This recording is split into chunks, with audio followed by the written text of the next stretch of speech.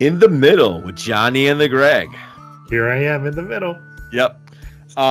Today we have one of a friend of ours from Whitewater. Mm-hmm. We thought he'd be an interesting guest because the guy seems to have done everything, and his recollection for every names, details, it's kind of crazy. He was recalling just tons of names of people and I'm like, I haven't heard that name in 20 years. And you're going, oh yeah, I remember that guy. Right. So, yeah. His name is Darren Hafford. Right now he is a camera operator or a cameraman, right? He's a cameraman. Yeah, I believe. Yeah. Cameraman for a bunch of reality shows. Yep. We talk about his time in the military, how that moved into his love of film and that industry and how that moved along, and then we get into his photography, which he's a really good photographer. I want to get some of his prints actually and put it up behind the wall. Yeah, that'd be cool. Yeah. What'd you think? It was a great conversation. I mean, going into I didn't really know much of his military background, but going to his military background, his education, and how that all led to him.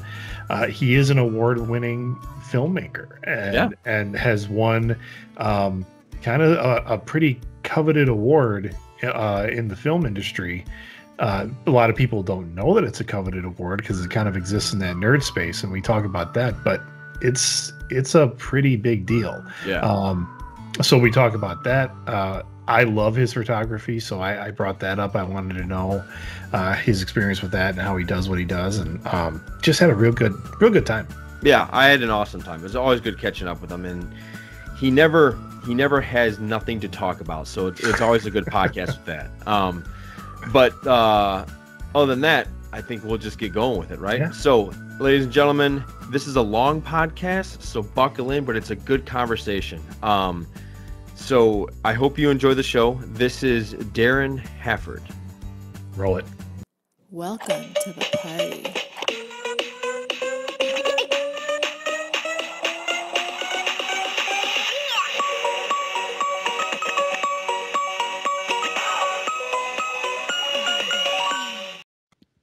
Announced the basketball starting lineups for the university. I would wear a tuxedo, and the university actually would pay me to do my Michael Buffer voice. Nice. Ladies and gentlemen.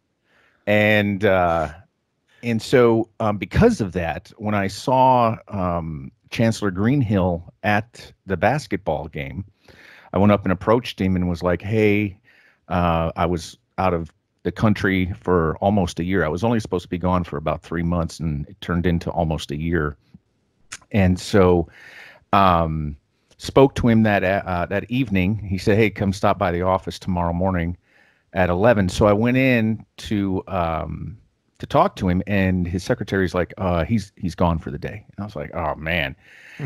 She goes, I said, well, I was supposed to have a meeting with him. And she's like, oh, are you Darren Hafford? I said, yeah. And she goes, you have 15 credits. He's already spoken to all of the department heads and everything. And he was amazing. And that's how I got back in school in 97. Wow. Then I went 97 till 99 and found out I was going to need another year of school. And at this point, I was ready to be done because I had started in 94. Mm-hmm. Then I dropped out in 99, moved to Lake Geneva, where we got the place with Eric Getch, and we made Coming Home, a short film, as the backup to, we were going to shoot a full-length feature about a character, Simon Bain. Oh my God, you remember the character's name? Yeah. Yeah. This was the horror movie you guys were working on. This was the horror movie, and we had gotten this actor, or who we were hoping was going to be an actor, who did not show up at the Subway sandwich shop. The owner of the Subway sandwich shop opened at like 4 a.m. for us, so that we could film. And true story, he picked up a stripper from the Sugar Shack and was like, we got a hold of him finally at like 10 in the morning, like 5 hours after he was supposed to be there, and he's like, yeah, I don't think I'm going to be able to make it today. Right. Yeah. So we went with the smaller project called Coming Home. Yeah. Which I wish I had a copy of. I don't have a copy of that. That is the I might second have lost mention of the Sugar Shack on this show. I know. true. I heard you guys discuss it last week. True. That's true. Yeah, I worked at Sugar Shack when I was in college. Is it still there? Because I'm not vying for as a far as sponsorship. I know, yeah. What was her name? What was the manager's name? Dana Fontana. Dana Montana. Dana Montana. Yeah, she was the Shout out to first Dana one that had male strippers before the Chippendales and everything. She was the first one. She was on Larry King. She wrote a book. Really? Oh This yeah, is on it's a Lake very interesting tale. She's quite the character. Yeah, Wow. and her son was the manager of the place. I believe he just passed away. But yeah, they were great people. It was an interesting job. That fact of the day was brought to you by Darren Hafford, who was our guest. Darren, you've kind of already given an intro as to who you are, but you have a lot more to talk about. Thank you for joining us, Johnny and the Greg. It's an honor to be here. Thank you. In the middle. I don't know about an honor, but we appreciate you being here. Can you tell people just real quick kind of what you do right now, and then we'll go back in time and see how you got there? Sure. So currently I'm in Fort Worth, Texas. I came to Texas. I'm a reality camera guy, assistant camera guy, then also do camera work. Reality, you're talking about reality TV. Yes, reality television. Mm-hmm. And so what brought me to Texas was a television show called Texas Flip and Move, which did, I think we did 13 seasons of that show on DIY Network, which was the #1 show on that network. And so I had been working with the owner, Greg Quayle. I'd done 3 or 4 shows with them. Started with Restored, which took place in California. And that show, I think they're now in their 4th season on HGTV. And he would take these old homes and restore them back to what they looked like originally in the 1920s and 30s. So it was a fascinating show. And from that, then I went to Louisiana and filmed the first season and only season, unfortunately, of Louisiana Flip and Move, which was a spinoff of the Texas show. Then I went back to Los Angeles, did Restored season 2, and then came to Texas for Texas Flip and Move. I came in on season 8 and only came out here for what I thought was going to be 3 months, and now it's been 2.5 years that I've been in Texas. No shit. So, yeah. So in the last little over 3 years, I've seen my LA apartment for a total of 4 months when I went back and filmed that Restored season 2. So I have a subleaser, thankfully, that is taking care of the apartment in Los Angeles. So when it comes to are you kind of booked, or are you like a subcontractor? Well, we'll just see how it is next season. Yeah, subcontractor. So right now, what kept me in Texas, because the show wrapped up in May of last year, June timeframe of last year. And when I got out here, a guy that I knew from the Louisiana show, Joey Martinez, I ended up staying at his place when I first got here. And through him, I met a guy who owns Meridian Audio and Visual in Dallas. And so I've been doing corporate stuff this whole time, which is much nicer than the reality TV. It pays a lot better. You're in nice 5-star hotels filming these CEOs giving these speeches and things. And so the food's better, the pay's better, the location is better. You're not going through these old condemned homes where there's a dead raccoon laying in the living room. Instead, you're, at the Ritz, literally. It's a different kind of adventure there, you're saying. Yes. And it's been fantastic. And so that's what's kind of kept me in Texas. But because of this virus situation that we're going through, it's been a tough year this year. What are you guys talking about? What virus? What's going on? I haven't heard anything. Yeah, exactly. Wow. Yeah. How's I hear the virus is, we just got done doing a podcast with Daniela, God help me out. Trejo. Thank you. She's a casting. She tasked. She's a rep. She's a rep. Oh, okay. Yeah. Okay. At a talent agency, and she was telling us how this is just slowing down everybody in the business, which it's slowing down everybody everywhere. Production is just shut down. I mean, right. What I'm noticing it the most on, and I was literally just at my parents, and my dad, who's pushing 70, has absolutely loved the WWE wrestling forever, and they're doing it like without a crowd. Because they just can't congregate, and they're like, but we still want to produce a show. Right. And their stage or the ring, at most they've got 4 guys there at a time, and at least that's what they're keeping it to. Oh wow! But to see that without a crowd and without it is like bad community theater. I mean, the pantomime, because they're still doing the drama piece. Like someone comes out of their entry, and they're still looking around like. I mean, they're still doing all that, and just to watch it is. I can only take about 15 minutes on it. I'm like, I gotta go. This is just, it's surreal. That was one of my graduation presents from my parents, was getting to go to see at the time it was WWF at the Rockford Metro Center. Got to see Hulk Hogan and Ultimate Warrior. Like, it was everybody was there, and my 2 younger brothers were like, "Dude, this is awesome!" And I'm like, "Dude, this is my graduation present, by the way." So just recognize exactly. But yeah, I was supposed to be in Atlanta earlier this month. That got canceled. Then we were supposed to be in Austin. That got canceled. We're supposed to be in Vegas next week. That's canceled. So all of my gigs for the corporate thing right now shut down. And we were going to be working pretty solid until the end of June. So now I have nothing right now. And my goal was to take July and August off.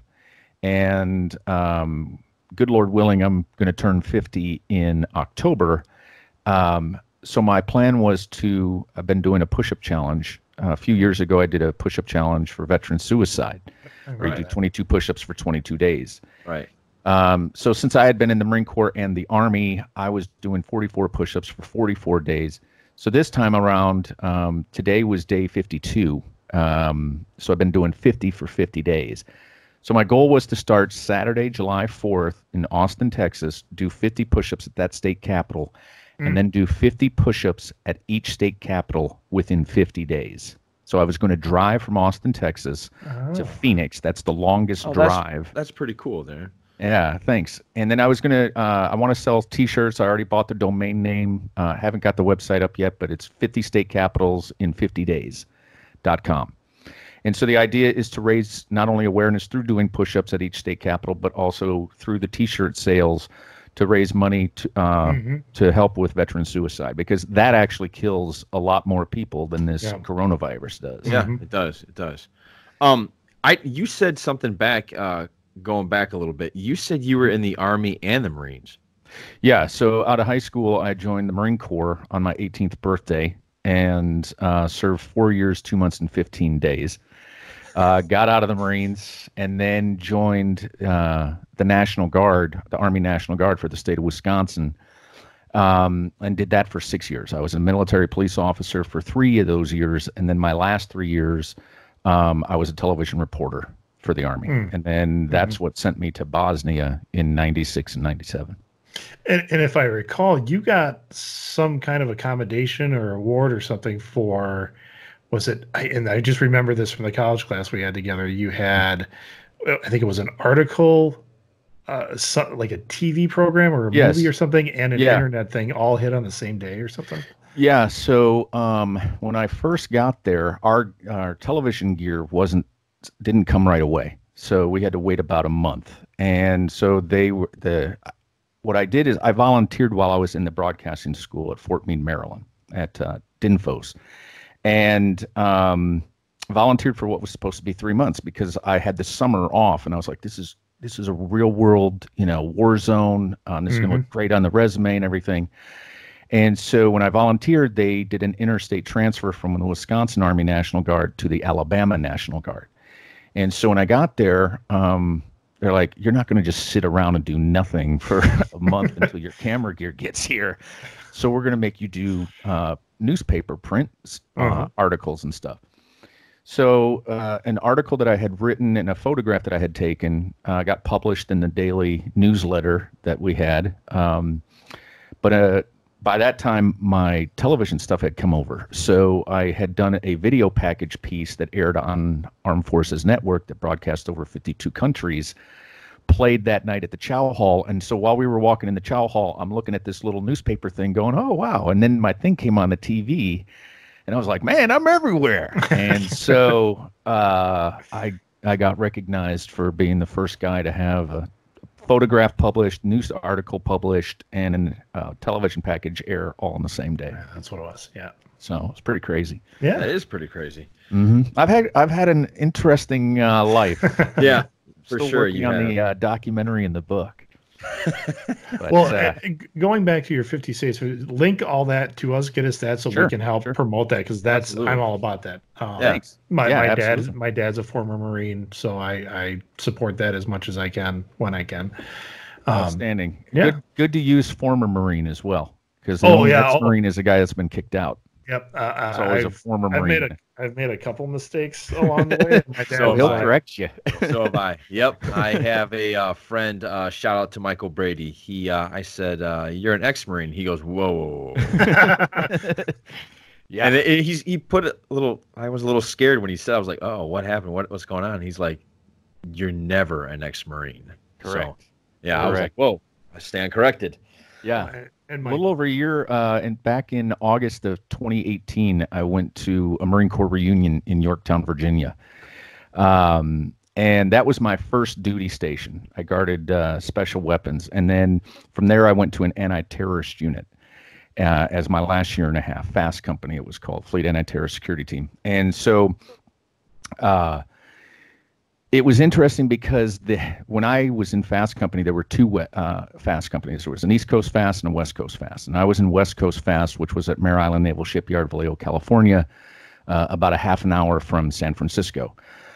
In 93, they shut that base down. I got out December 18th, 1992, and then they consolidated FAST Company, which originally was in Norfolk, which was 30 minutes from Yorktown, where my first duty station was. So now FAST Company is at Yorktown.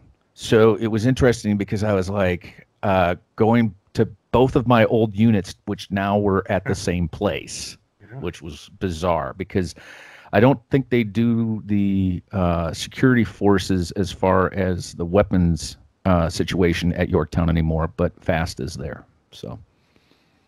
Wow. So you were anti-terrorism? Yeah, it was very intense. I never knew that. Yeah, I would imagine it's intense. Yeah. The job was to go back and take back hostages. So we constantly trained. They were on the flight deck to go into Benghazi, but were not actually sent in. So, yeah, we constantly trained. It sounded really cool when myself and two other guys, Jeff Kim and Brian Ketter, we all three were like, hey, we want to go to FAST, And so we put in our request, and the staff sergeant in admin was like, you're wasting your time. You're not going from B billet to B billet. You're going to have to go to the fleet and be a real Marine. And we all three got it. And so when the orders came in, and we're like, well, I'm glad we didn't listen to you, And so Ketter got there a month. Ketter and Kim both left a month before I did. And then when I arrived, Ketter was already there, and he was waiting for me when I got out in the field where they were training. And I was like, how is it? He's like, dude, this was a huge mistake, man. All we do is run and everything. And so my first day, training with them, everything was much different in FAST than it was the regular Marine Corps. So we ran the obstacle course twice, then ran 4 miles, then ran the obstacle course again. Wow. And then when we went to the pistol range, I was used to just shooting and on a straight line and not moving. And they all started advancing, like up to the target. Oh, okay. So you walk closer to your target so it's easier to shoot them. and they start, they yell ceasefire, and they start screaming and yelling at me, and what the hell are you doing, Hafford? And I'm like, what are you guys doing? Like, but why are you guys all walking? And they're like, this is Fast Company. We do shit different here. And oh yeah, they did. So it was very, very intense. That sounds like a movie just in itself. Yeah, no kidding. We never got called though. We okay. never got to go and actually do it. So it, while the training was awesome, I became pretty good with the pistol, and but it was just, it was a lot of running and a lot of high-speed training. Now that I think about it, I think they did make a movie like that with Jake Gyllenhaal. He was in the Middle East. Jarhead. That was Jarhead. Yeah, that's what it was. Yeah, that took place while I was in the Marine Corps. That's Okay. about the Desert Storm. And so I remember sitting in the movie theater and at times laughing my ass off. And people were like horrified. Because, Laughing why? Because it took me back to that time, the language. So it's pretty accurate. It was very accurate. That movie and Full Metal Jacket are probably the two best representations of the Marine Corps, at least at the time I was in, from 88 to 92. Full Metal Jacket. Dude. So 2 weeks before I ship out, my stepdad, former Marine, brings home Full Metal Jacket, and we're watching it on the VCR, and I hear him laughing behind me, at these horrible things during the first part of the movies, them in basic training. And I turn back and I look at him and I'm like, why are you laughing? Like, this is terrifying. He goes, because you think you got it bad with your mom and you got no idea where you're going. And I was thankful after I got there that he had done that, because it at least better prepared me, if you could get better prepared for what was coming. If I'd have just showed up like without having seen that movie 2 weeks before, I would have been a mess. So wait, take me there, because I've always been really super interested in boot camp. Like your first day. Yeah. Your first day. So walk me through, literally you put your 2 feet on the ground and you're ready to go. Like, what happens? Well, so I reported to Milwaukee MEPS, and then they flew me to San Diego, and they're like, okay, when you get off the plane, just look for the Marine. He'll be in uniform, so just go up and approach him. Yeah. And he'll take you to where you need to go. And so I'm all excited. This really hadn't been on too many plane flights at this point. And so I'm, walking through the airport. I see him and I walk up and he's like, follow me, keep your eyes to yourself, and keep your mouth shut. And so keep your eyes to yourself. What does that even mean? So just don't be like looking around, like enjoying the view. Eyes to yourself. Just bobbleheading through. Follow me. So he takes me outside, and there's this school bus that everybody's already sitting on. And he's like, all right, put your left hand on your left knee, your right hand on your right knee, look straight ahead to the back of the skull in front of you. Don't move. Don't say a word. I'll be back.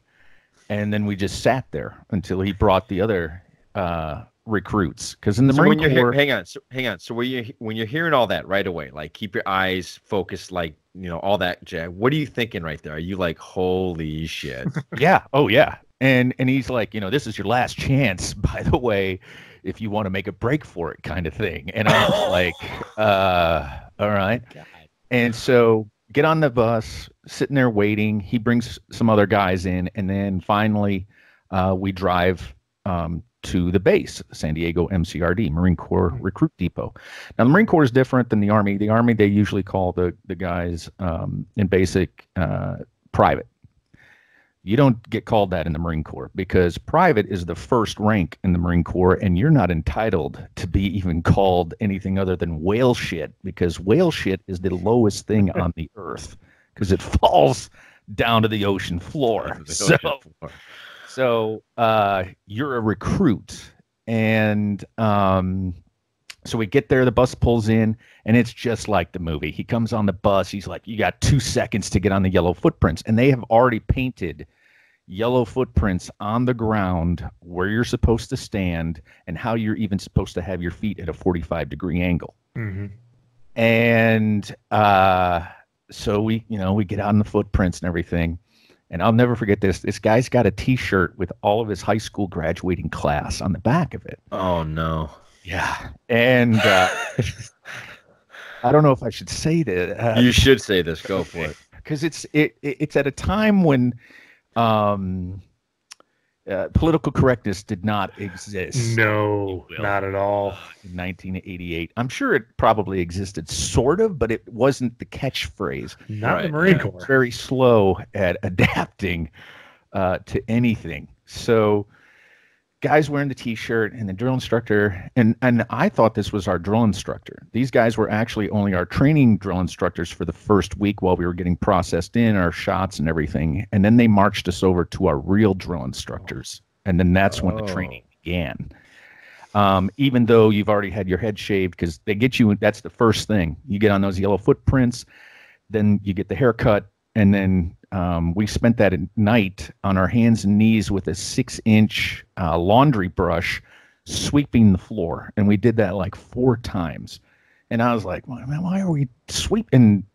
It was to tell you that no matter how many times you did something, attention to detail, you're going to miss something, And I remember like after the second time thinking, this floor is clean. Like we just swept this floor.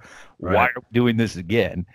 And then we did it 2 more times. And each time we still found some dirt. Like it was crazy.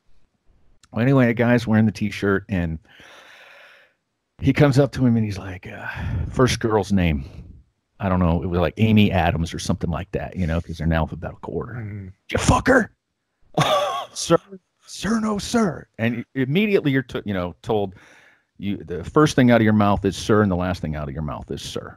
And it's not your mouth, it's your sewer trap.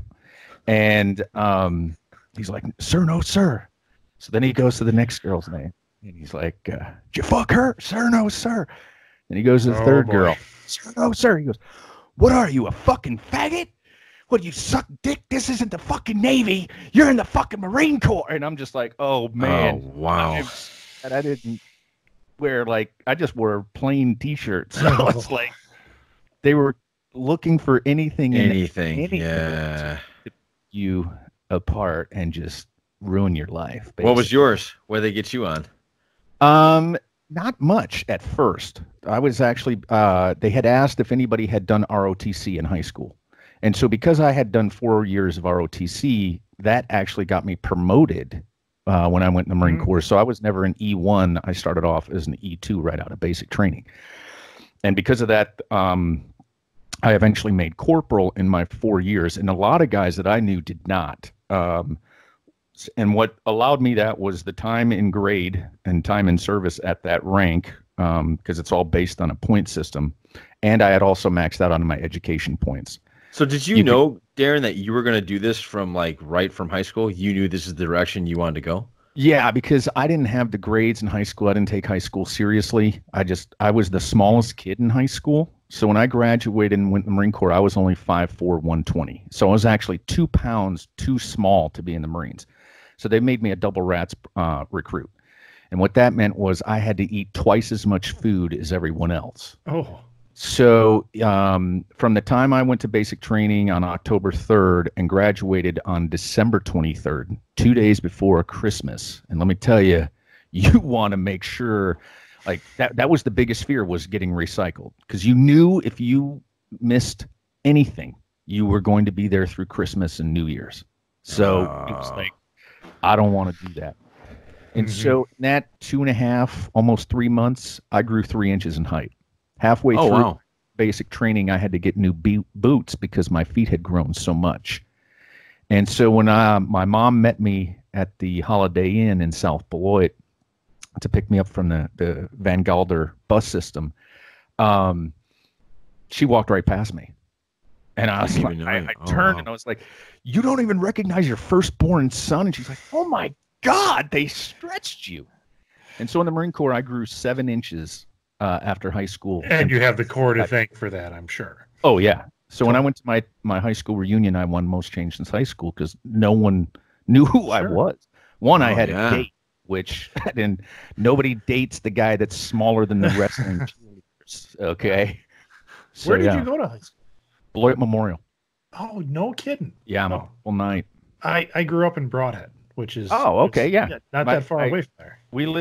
My dad lives in Orfordville now. Oh, sure. And we live, my mom and my stepdad, they have a ranch out on St. Lawrence close to Broadhead. So, Yep.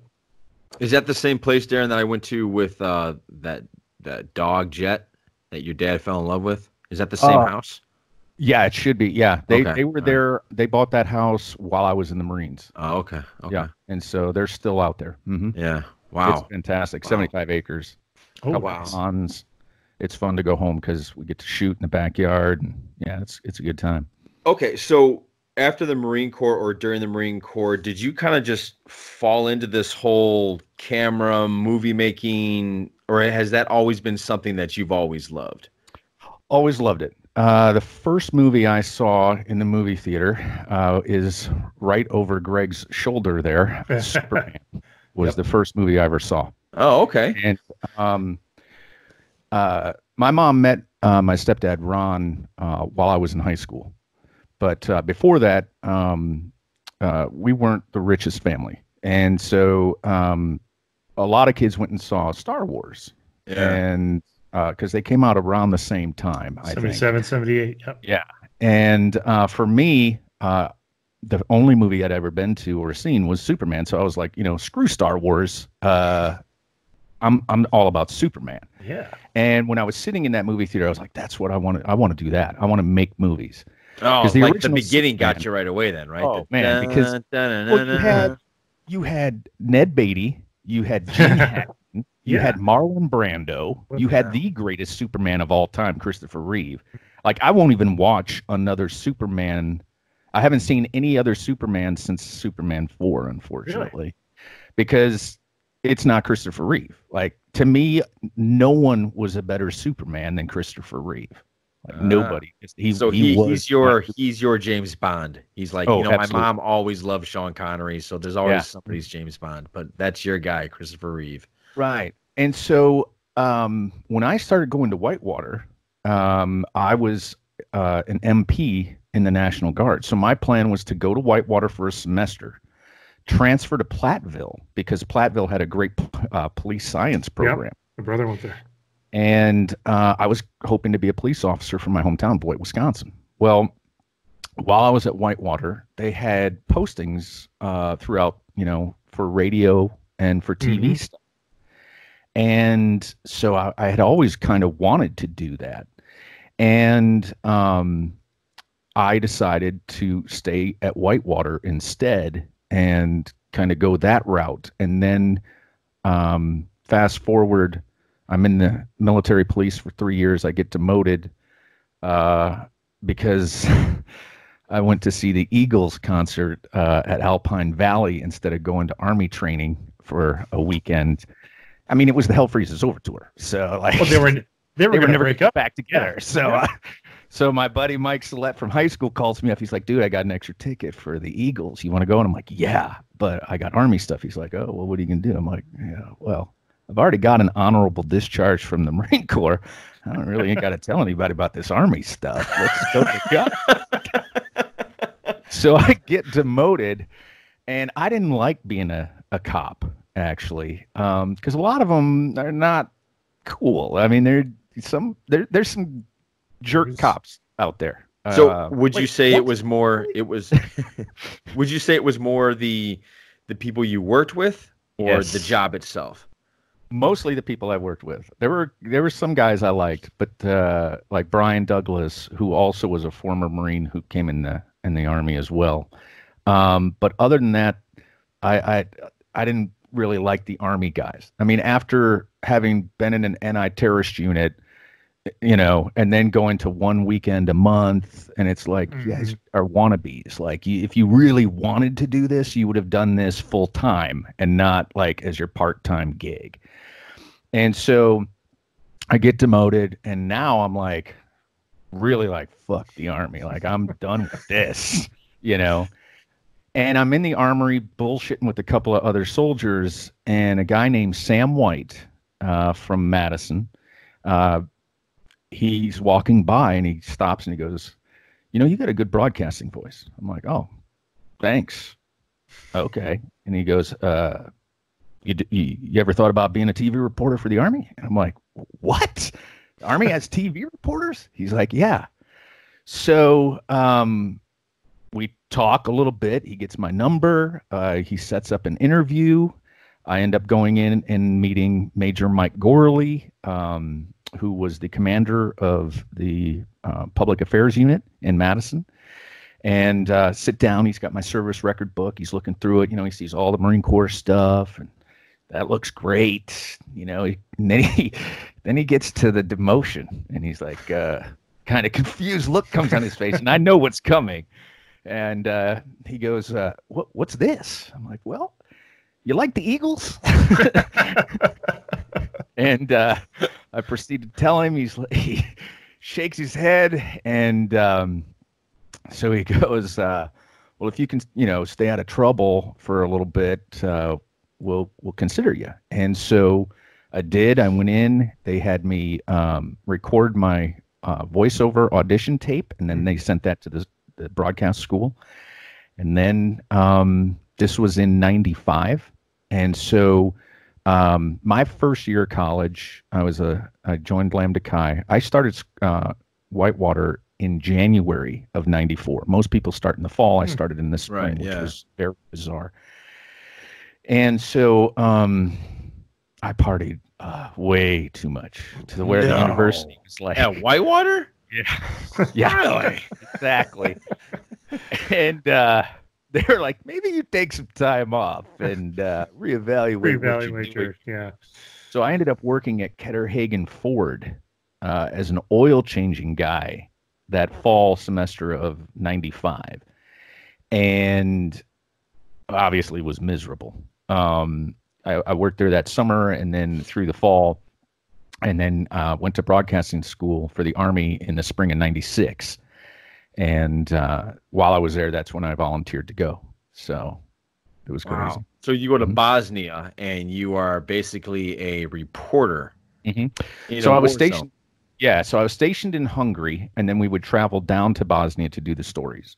Sometimes, a lot of stories we also did in the local area in Hungary, in Kaposvar, Kaposhulak, Tizar Airfield was where I was based at. And then we would go down and do stories.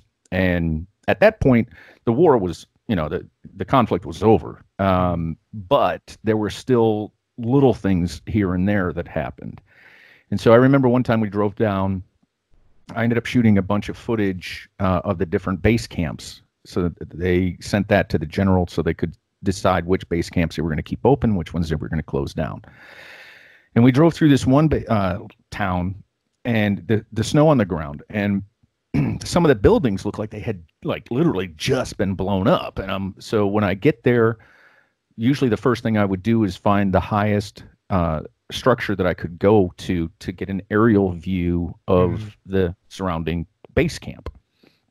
And so I'm talking to the tower guard, and I'm like, man, it looks like they just blew stuff up. He goes, oh yeah, about 5 hours before you guys drove through that neighborhood, they blew up like 9 homes. And I'm like, no one told me that before we were driving through, kind of thing.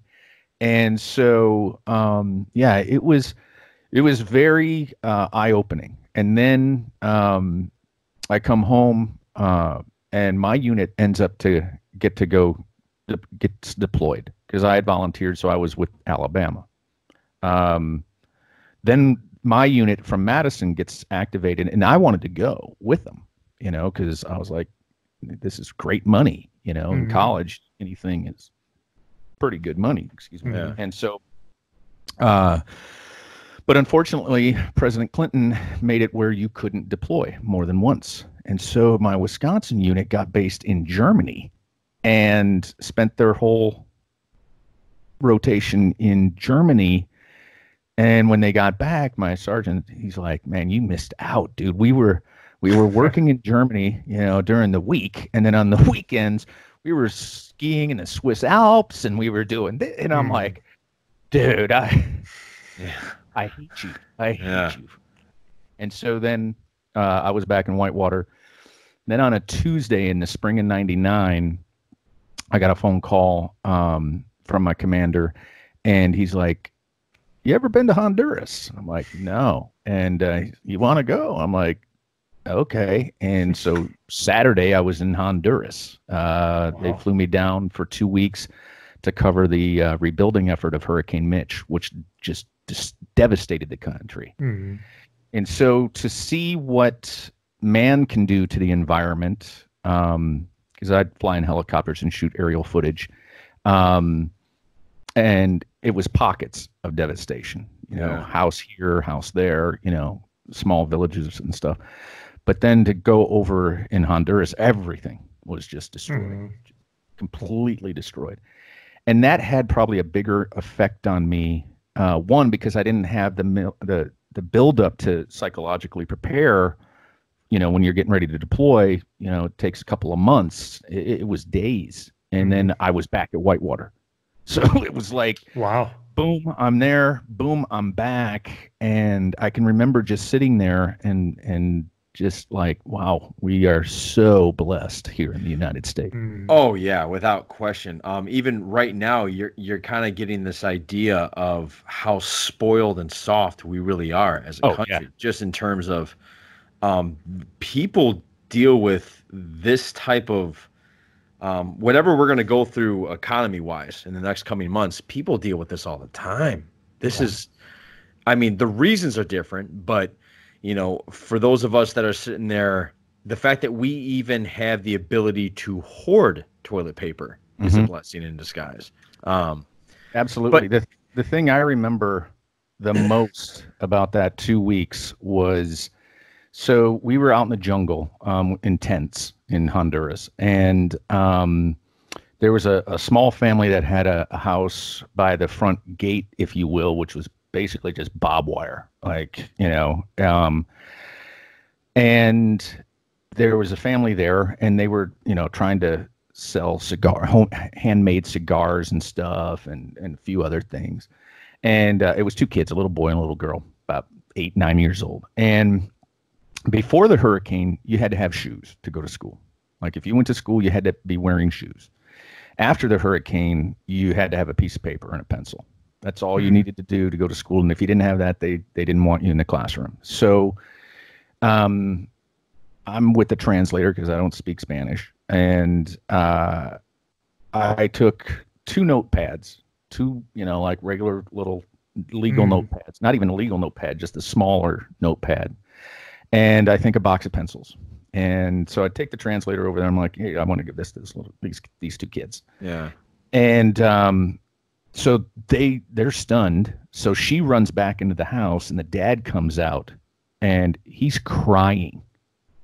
He's crying, and and he's hugging me, and and talking, and the translator's telling me what he's saying, and I'm just like, dude, this is $3 at Walmart.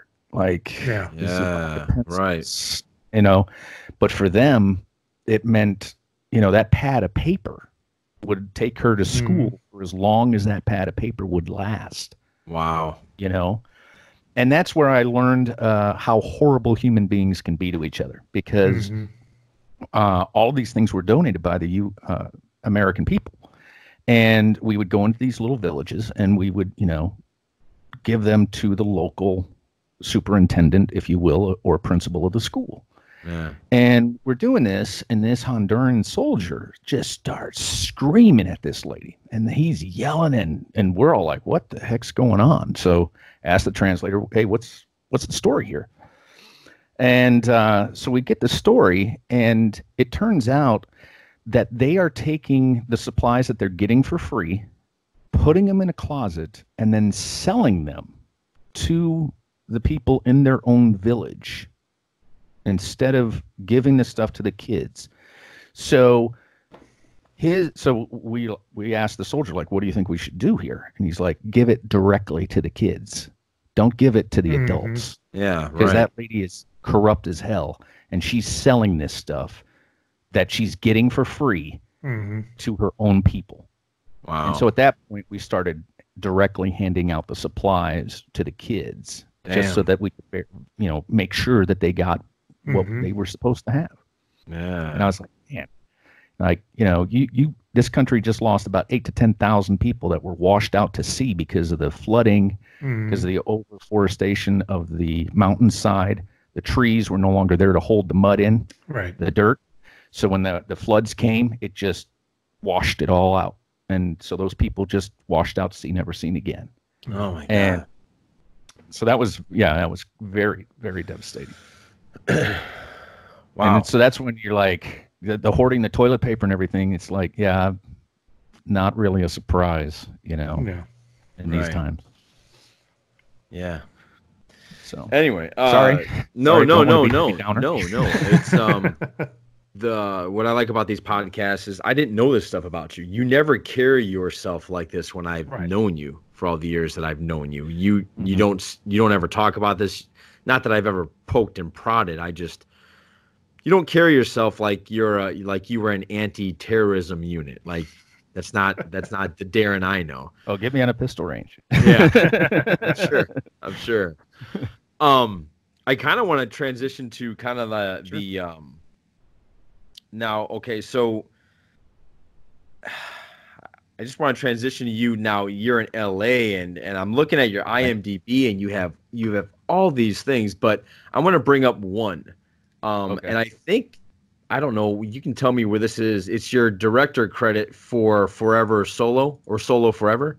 Oh, Solo Forever. Yeah. That's Greg will get a kick out of this. Greg, have you ever heard of this short? Only when you sent me his resume.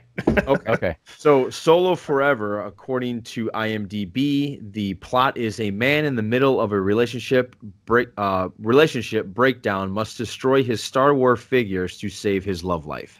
Yes. Yeah. Now tell the story of this, because I think Greg will geek out here. So I want to hear this. So the tagline is exactly what Johnny said. Guy has to decide between his action figures and his new girlfriend, and not everybody makes it out alive. And so I met Trey Albright, who actually is from Dallas. Funny guy, very talented actor, very talented writer. And so he had written this script, and his girlfriend was friends with my girlfriend at the time. And she was like, do you think you can kind of help him out with this? And I was like, okay, sure. Now, I had only seen Star Wars once. Still have only seen Star Wars once. And the first one or all of them? I haven't even seen like the last 3, maybe. Yeah. You're speaking English, but I don't think I quite understand. You're going to get really pissed here. what you're talking about. And so, again, Superman is the shit. That was the first movie I ever saw. So, again, fast forward, Star Wars, screw Star Wars. So, the first time I ever saw Star Wars was while I was in broadcasting school for the Army, on a VHS tape in Army barracks at Fort Meade, Maryland.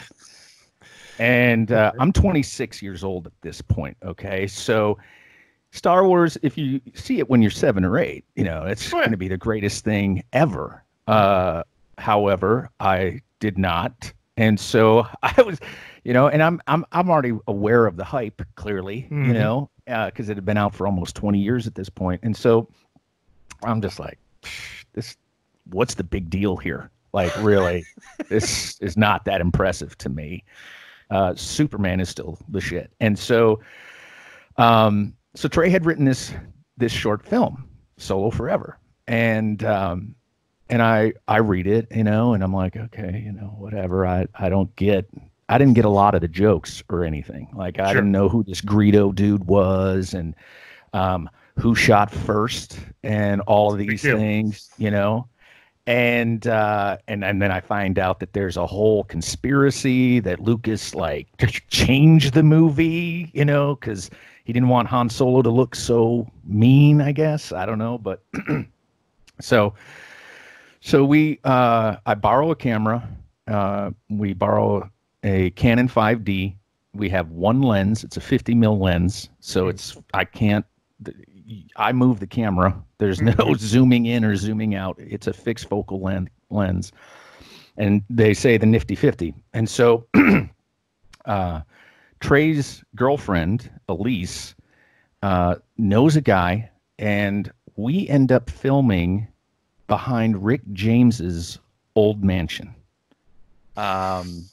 Which I don't know if I didn't know the story of how much of a super freak Rick James was, but he spent time in prison. Him and his girl kidnapped another woman and had her chained in their house.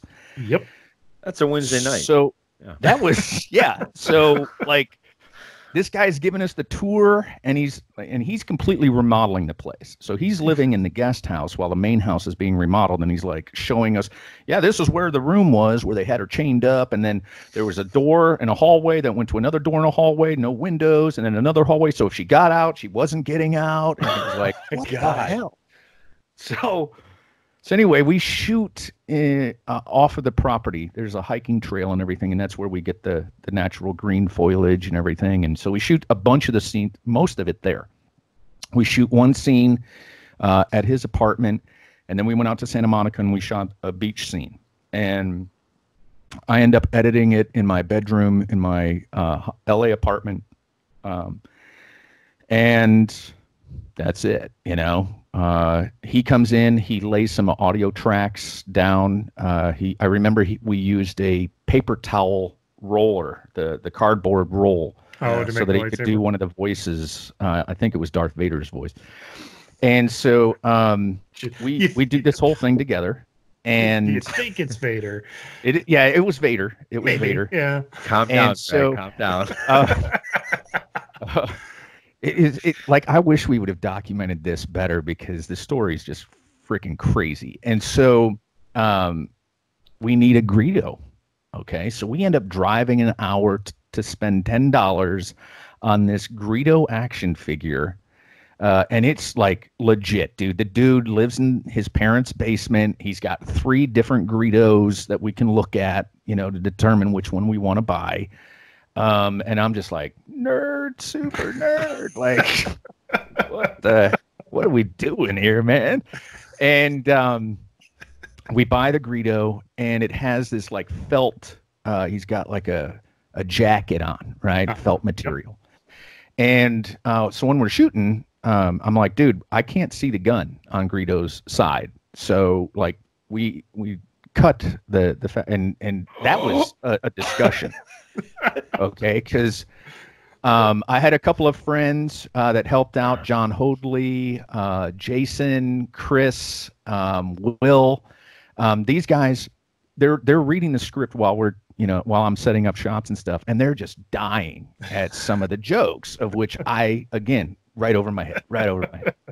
So, matter of fact, we had Jason Klinger, climb up in a tree and shoot one of the shots, because he was the smallest guy that we could lift up to get the camera up into this tree to shoot this one particular shot. And so anyway, we shoot that day and we edit it, we get it done, and Trey submits it. And I'm just like, well, that was that.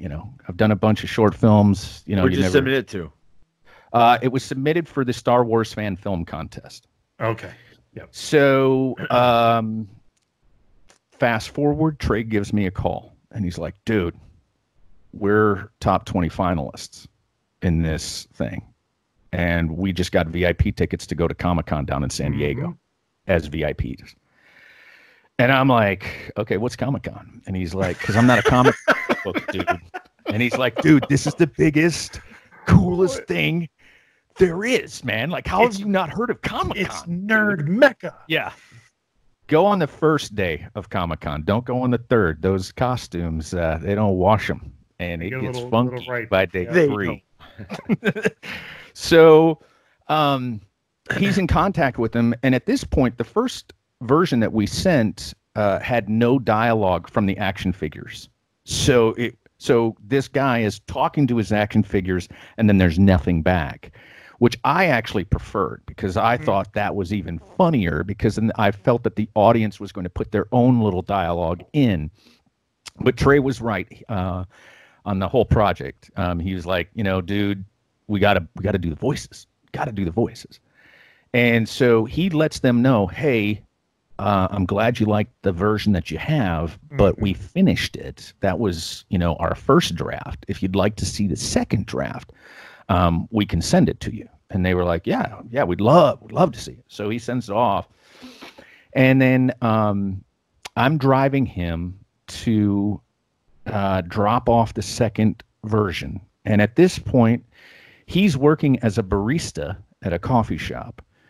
I get a flat tire on Wilshire Boulevard after we had dropped it off. And you're like, we're so excited at this point because we're like, dude, like this is kind of a big deal,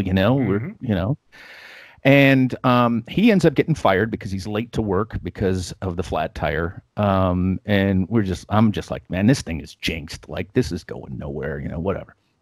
So we end up driving down to San Diego. Now we're so broke that we didn't have a hotel room or anything. And we pitched a tent in the parking garage for a couple of hours until they told us we couldn't do that. Yeah. And so we ended up sleeping in the car for the 3 days, I think it was, that we were down there. Ooh. So we get down there and dude, there's this enormous line, just this huge line of people dressed in costumes of all kinds of different, like any comic book, anything, and you're just like, what the heck is going on, and we get there and we go up to the security lady and we're like, yes, we're trying to get into and she's like, you see the line over there?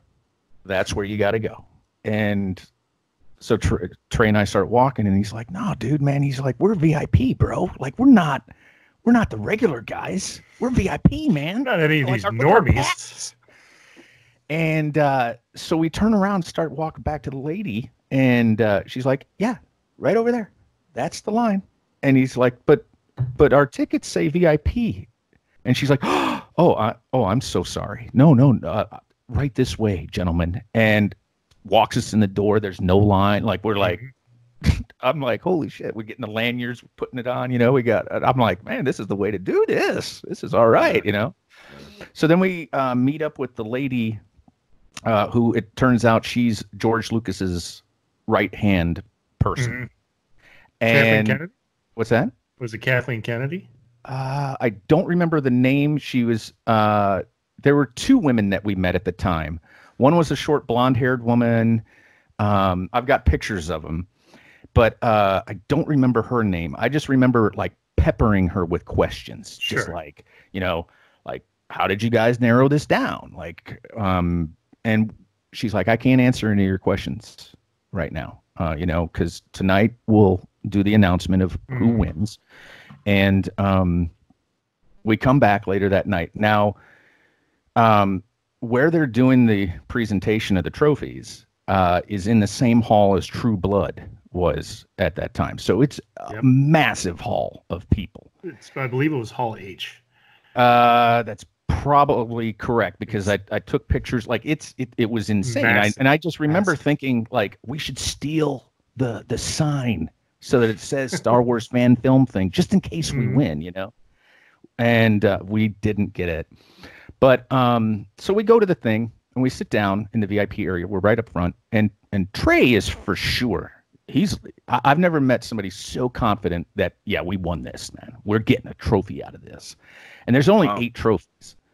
There's different categories, and so we sit down and we're talking to the other filmmakers and everything, and we're pretty nerded out and excited. And I remember. And they're like, so the two guys in front of us, they're like, so is this your first time? And I'm like, yeah, it's obviously our first time, And he's like, well, this is my 5th time being a finalist, and we've never won. And I'm like, oh, man, dude. And then the guys behind us go, well, this is our 7th time that we've been here and never won. And then, they turn around and the guys behind us, confer. And I lean into Trey and I'm like, dude, we are in the loser section. Like, we're not winning here. All right. And so the thing starts. And trophy number 5 is ours. We end up winning for best comedy. And the guys that are presenting us the trophy are Seth Green and the guys from Robot Chicken. are up on stage. Those are great guys. I've met them. They are very nice. One of them's actually a Packer fan too. Yep. I found out. And so as they announce the word solo, the S starts to come out, and Trey has launched out of the seat and is running up to the stage, and he's looking around trying to find, like, because they have this, you know, nice little decorative, like, I don't know, curtain kind of thing, and he hurdles over the top of that, you know, and I'm just like, holy shit, he's already halfway up the stage before I even get to stand up, you know, because it's like, so, and he's like gone. So I get up there, you know, and all of a sudden, you know, I'm looking out in this huge crowd of people, and they give us the trophy, or Trey has a speech written. All right. So he's ready. And he's just like, you know, this thing wouldn't have happened if it wasn't for my buddy Darren. You know, he shot it, he edited it, he picked the music for it, he did the color correcting, he did everything. Like, I'm so thankful for this guy. Like, here he is, you know. And I walk up to the podium and I see all of these people and I blank. Like, I blank so bad that I don't even say thank you or anything. I just wave and turn, and as I'm turning, I see Seth Green looking at me with this look on his face like, what the fuck's he doing? And I'm like, oh shit. And then I'm wearing cargo shorts and a red Wisconsin t-shirt, touristy looking as hell. And then so I get off stage and I'm holding a trophy, and and I see Seth, and I'm like, oh my God, I would love to get a picture with this guy, you know, like Austin Powers. And he comes over and he's like, hey, do you mind if we all get a picture with the trophy together? I'm like, yeah, absolutely. That'd be fantastic. So we get the pictures with him and everything. And then we go back the next day. So I get to ask all the questions that and I had obviously more questions. And I was like, so how did this all, you know? And she goes, well, we have a team of people that watch all the shorts that are submitted, you know, and then we narrow them into the different categories that we think they should be in, and then we narrow it down and we narrow it down and we narrow it down because we get, you know, a couple thousand different submissions and stuff. And I'm like, whoa, I didn't realize this thing was that big, you know? And it's huge. Yeah, huge. Yeah, I find out that night how big it is. Morgan Spurlock, the dude from Super Size Me, comes up to me now. And I believe he won an Oscar for Super Size Me. He comes up to me and he's like, dude, I just need a picture with the trophy. I'm like, yeah, absolutely, man. And he's like, you realize this is more rare than the Oscar. They give out tons of Oscars every year. They only give out 8 of these trophies a year. And I'm like, dude, I will gladly trade you this C-3PO and R2-D2 statue, because the trophy itself is C-3PO holding a bucket of popcorn and R2-D2 holding a soda. And the guy that designed the trophies, if anybody wants to check it out on Funny or Die. Yeah, it's on his. Well, it's also on your. It's also on your Facebook, isn't it? It may be. I'm not sure if the finished one is. The finished one for sure is on Funny or Die, and it's just Solo Forever. Again, is that where it is? Send us that link. I will link it down below. I was trying to find the movie. Is that okay? Yeah, Funny or Die, Solo Forever. Yeah. Okay. The big thing that blew my mind though was when I was asking her all of the questions.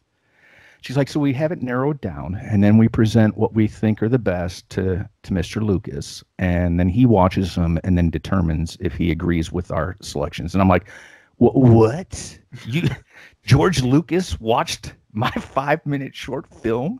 And she's like, yeah, he really, really enjoyed the editing. He laughed. He thought it was, obviously he liked it. You got the trophy. And I'm just like, how do I get a job out of this? Yeah, you know? Yeah, right.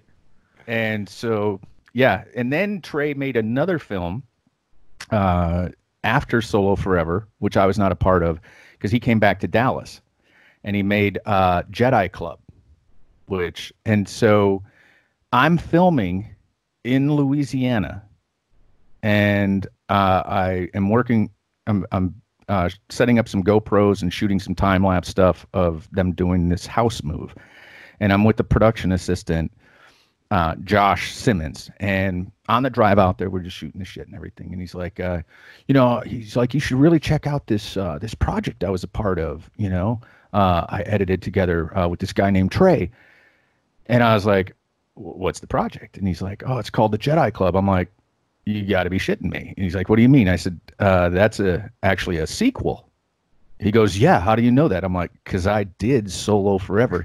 And he's like, are you kidding me? And I'm like, yeah. So we're in the middle of redneck country, Louisiana, and we meet up together, and he's the one that did the second one. And I was just like, what a small world this is. He's like, dude, I loved Solo Forever. I was hoping that ours would be, almost as good, if not as good. And I was like, dude, it was fantastic. I loved it. It's hilarious. So let me ask you a question with Solo Forever. Do you think because you had basically no idea and no love in the Star Wars universe that might have helped it? Because you looked at it. How did you look at the story? Did you look at the story like a love story? How did you look at it? I didn't.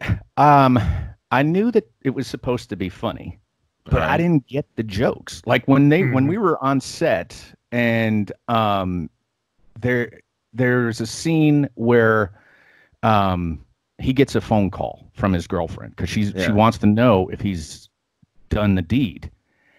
And he answers it. He's like, hey, princess. And before that, Han Solo's action character is like, if it's Leia, I'm not here, kind of thing. And so when the guys are reading through the script as we're on set, they're just roaring at these jokes. The Greedo joke, and all these other jokes. And they're just like, man, this is really, really good. And I'm like, okay, let's just, can we shoot this now, kind of thing. And Trey knew, and again, very, very talented individual, great writer. I saw Trey, it's been a while now, but I got to see him Christmas Day. We hung out and had a couple of drinks at his apartment in Dallas. But But you don't feel it was because you directed it, so you had a vision. I consider co-directed because so that's I guess that's what I'm trying to get to was your vision. It was his. Okay, he knew what he wanted. He knew what he wanted, and he like when I edited, we probably did 6 different versions of it, just constantly trimming it. I see. Because he knew what he had, and he's like, man, they're gonna love this. And I remember we made a reference to Darth Vader makes a reference to Vegas, because I don't want to ruin it because it's only 5 minutes long, but there's a line where he's like, dude, I had to go to rehab, he's like and then Darth Vader's like, well, yeah, Vegas is a crazy city. And he's like, man, I wish I would have put Comic-Con there instead. And that was the only comment that he had after we had done everything. And he's like, I wish we would have recorded that as Comic-Con instead of Comic-Con, because it would have gotten a bigger laugh at Comic-Con than Vegas, I think.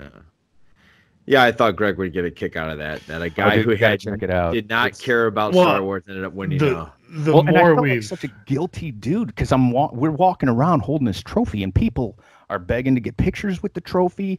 I got to meet Mark Hamill. We got to get a picture with Mark Hamill, Luke Skywalker. Nice. We stole the picture basically because he charges to get stuff autographed or pictures with.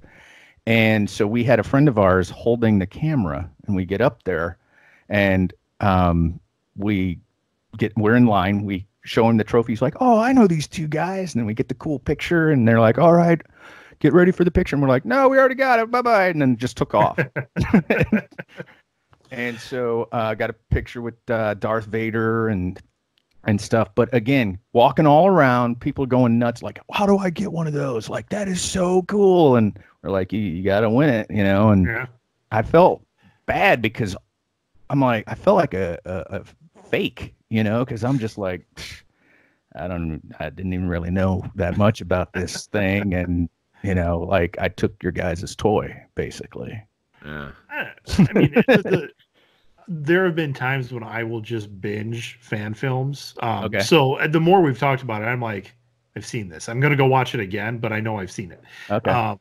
Because, I mean, I think it speaks to the idea that there are amazing filmmakers that are doing, I mean, in the Star Wars universe, they're doing these Star Wars short films, and sometimes not even using characters from the films. I mean, they're either creating their own world, or like you guys did. You created a fan film about the fans, Right? And that's, I don't think you need to be a diehard Star Wars fan to make a good film. I think what it does stand a testament to is your skills as probably a DP and just a filmmaker. So, congrats. Yeah, thank you. Myself and a buddy of mine in LA, Peter Gaddis, we tried to watch I think when they came out with the seventh or eighth, maybe seventh one, we tried to watch all 6 before the other one came out. Because I had a 120-inch screen in my apartment in LA, projection screen. Fantastic way to watch movies or play video games. And I slept through the new movie because I was so tired from watching 6 of them. And we get out of the movie and he's like, "So what'd you think, dude?" I'm like, "Still Superman, bro." Well, the thing about, and this is anytime I talk to people about Star Wars, and I am a pretty big super fan, but I was born in '78. I mean, I grew up with it. Okay, yeah. And I also grew up with Superman because my mom was just a sci-fi fan, and she made sure I had a pretty even exposure to different kinds of nerddom. So, okay. My best friend Glenn had all the toys. So I learned Star Wars through him. Mm-hmm. Basically, he recited the movies, the action figures and everything, so I can remember him going, "Yoda's the dude, man." With episodes 1, 2, and 3, which were the kind of the ones that came out. So what I like about those is Topher Grace, who from that '70s show and a great actor, I think. But when he gets off of a project that he just needs to chill out and take some time, he goes in and just edits films as a thing to do. And he took episodes 1, 2, and 3. I think the episode 1 came out in '98. I think it was something like that. And it's mostly terrible. Okay.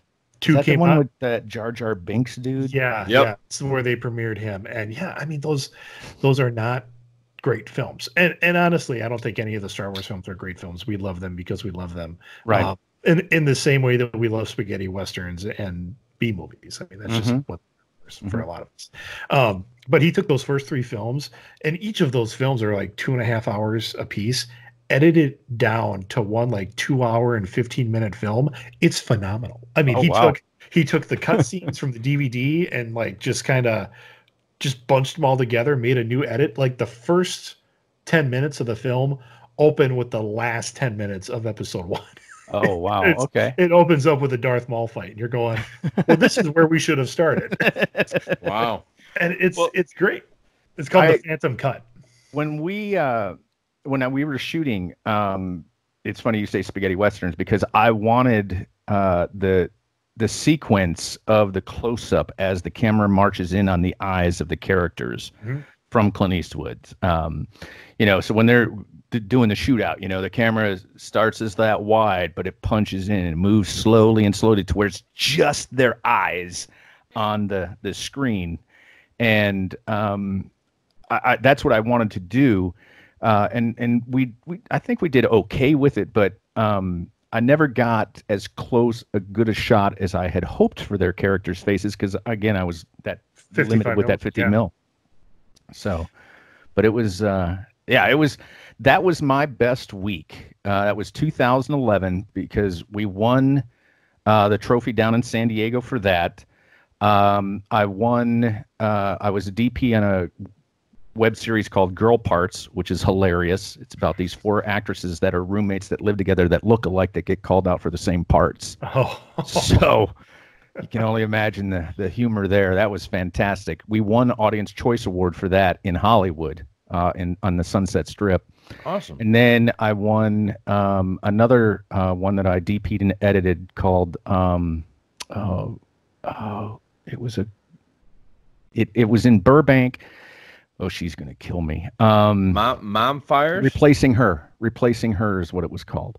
And that one as well. So in 6 days, I had 3 projects that won in 3 different cities, and I was like, "Oh, that's dude, cool. I'm crushing it." That is cool. That's cool. And I'm still a waiter. So well, how did you? Go ahead, Greg. Well, I do want to ask. I mean, looking at your resume, there's some things that you've worked on that I just as a fan of these different shows, I want to ask about. Mm-hmm. We were a big fan when he first came on the scene of Duff and Stuff Duff, and you did some Cake Master stuff. Yes. What was that experience like? I went, if I recall correctly, I went from snakes to cakes. I did a show for the Discovery Channel actually called Venom Hunters. And then we went to the Ace of Cakes, or Cake Master, I believe it was called. Same company, Authentic Entertainment. Oh, okay. They based in Burbank. I got my first gig with them was a show called Flipping Out, and my next door neighbor is how I got the gig. He and another guy were unloading some gear and taking it from the parking garage of our apartment building into his apartment. And I was like, "Hey, you guys need a hand?" He's like, "No, we got this." And Pat Albany is his name, and he's who got me started. He was an assistant camera guy who got bumped up to being a cameraman. Mm-hmm. And he's like, "Dude, they're looking for my replacement. Would you be interested?" And at this point, I was working 2 different restaurants and not really doing anything because 2011 is like when I felt, great, and then didn't really do much, so to speak, for a little while because got to pay bills and stuff. Mm-hmm. Right? And so interviewed with Josh Spector, who was the DP of the show, who gave me my first chance. He was the one that said, "Okay, yeah, well, let's bring this guy on." Extremely thankful for that, and worked with them and didn't know, like, that was my first real professional gig. Really? And as far as network TV kind of thing, I mean, I had done stuff at Sundance, but that was more documentary stuff than anything. And so worked on that show for, I want to say 4.5 months, but didn't know if I should quit my waitering gig. Sure. So I would work on the TV show Monday through Friday, and then Saturday and Sunday I was working at home restaurant serving brunch. And I worked 4.5 months without a day off, basically, because I didn't know if I was going to be able to. So there's that real fear out there. There's that real fear that you're just going to never get back into the industry. Right, because you don't know. And again, the only guy I knew was my next door neighbor, Pat. So I'm working on Flipping Out, and Nick Capodice is the director and one of the producers of the show. And Nick's from Illinois, and he's a diehard Bear fan, which makes him a mortal enemy. And towards the end, he's like, "I got this other gig that we're going to be shooting.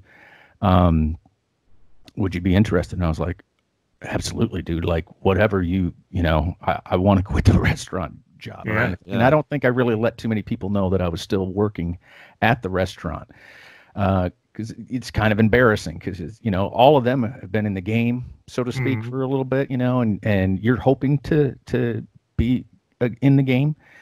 And that was Marriage Boot Camp. And I felt like I was hoping that he liked me because I did a good job. Yeah. But also part of me felt like he picked me because there's not a lot of guys that talk football on sets.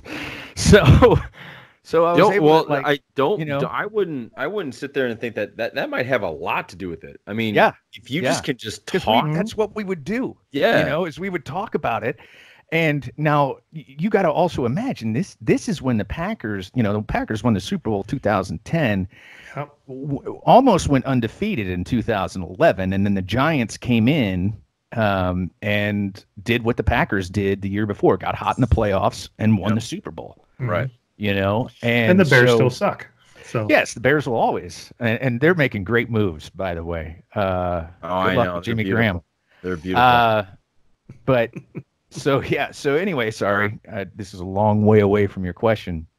The cake show was all through Authentic. Like, I was lucky enough that I would work on a show, worked with a guy named Mark LaFleur, who was the DP basically for Authentic. Like, he did all of the shows. Now, Authentic has done, 60, 70 different reality shows. They brought you Honey Boo Boo. They brought, they've had massive. I was just going to say, Cobblers and Sierras. Hey, you ain't got to like the show. Still No, catch I the hear action. you. So, hey, I want to ask you real quick about reality TV. When you're dealing with those stars, Talent. Yeah. yeah, okay. I picture a reality star thinking they're bigger than they really are compared to like Tom Hanks. Well, it depends on how many seasons you're in. Okay. If it's the first season, they're just as hungry as you are, you know, because they're like, this is their one chance and they don't want to blow it, you know? Right. So it's like, and so that was what was interesting on the marriage boot camp thing was, all of these women had been on Bridezillas and now we're on marriage, because who would have thought that a Bridezilla was going to have problems in her marriage later on? Yeah, right. Marriage counseling. Yeah. It's shocking to all of us. Yeah, absolutely. And reality TV usually is 6 to 8 weeks, and then you're looking for a new job. Yeah. So every 2 months, you're looking for. Is that what happens? These people turn into this is their gig, so they're on 7 or 5 different types of reality shows. Just to keep going. Yeah, because if you're the craziest of the crazies, they're going to bring you back for another season. So, like with Marriage Boot Camp, I remember one incident, hearing over the walkie, you know, she's got a knife. All right, cut. All right, you know, and you're just like, because they got into it physically, you know. But are they really? Because we get them drunk. But are they really getting into it, or is this just a show so they know that they have a season 2 coming? A little of both, okay. I think sometimes. But but then you have like coming on Duff's show. Duff was already established by this point. He had done 7 seasons with Authentic in Baltimore. City. Yeah. And then he was in California, he was in Los Angeles, and he opened up a cake shop on Melrose, and got to, and that was fascinating. That's the fun thing I love about reality TV. One, the job is never the same. It's never the same day in and day out. It is a little bit more on your home flipping shows and stuff like that. But the home flipping shows are great because they run much longer, 6 months. Yeah. So instead of looking for a job every 2 months, you get on a home show, you know, you're going to be working for a while because it takes a while to do a house. So are you kind of doing No. They do a house in an hour. I've seen Yeah. 44 minutes is because of advertising. Yeah. So it's, well, and they're the fastest tilers in the world. That 6-week thing, I was listening to a podcast with Wendy McCovey. She was on Reno 911. She's now the mom on the Goldbergs, and they shot Reno 911 like a reality show. So she was she was working, and that was a award-winning hit Comedy Central show. Yeah. But they would film a season in a couple weeks, 7-8 weeks. It's so expensive because you're paying all the crew, you know, and then you're also providing food. You're paying for location, permits, parking. Like, I mean, there's just so much cost that goes into it that if you can shrink the number of production days down, the cheaper it's going to be. So she was doing that, playing the sexy cop on that show. And then she worked at like a textile factory. Like she was I don't want to say, maybe she was a seamstress. It was like a pattern catalog kind of place. And she worked there for that show was winning, I believe, Emmys. And she was still holding down that job. For the very same reason that you're saying, she's like, I don't want to quit because I still have the bulk of a year that I need to pay bills. Exactly. Wow. You know, they say overnight is 5 years. Yeah. In LA. So if you're overnight success, it probably took you about 5 years to try to get to where that is. No shit. If really? you're lucky. Yeah. I didn't know that. But that, I guess that makes sense, like it's all about meeting the right people, had I not moved. So my first apartment that I lived in LA, I shared an apartment with a woman, LaDawn Lawrence, for almost a year, was working at a restaurant, Morel's Steakhouse at the Grove, which is closed down now. And then I moved in with one of the other guys that I worked with at the restaurant, Jordan, and lived in that apartment for maybe 2 years, and then moved basically around the corner, two apartment buildings down from that apartment building. And easiest move I've ever done, because I just put everything on my desk chair and rolled it down the sidewalk. And so it was fantastic. And moved into that building and lived there for a while before I became friends with Pat, who got me the start, really, so that's what takes the longest amount of time, is trying to meet the right people, because a lot of people will network and go to the bars and stuff like that. That's great for actors and stuff like that.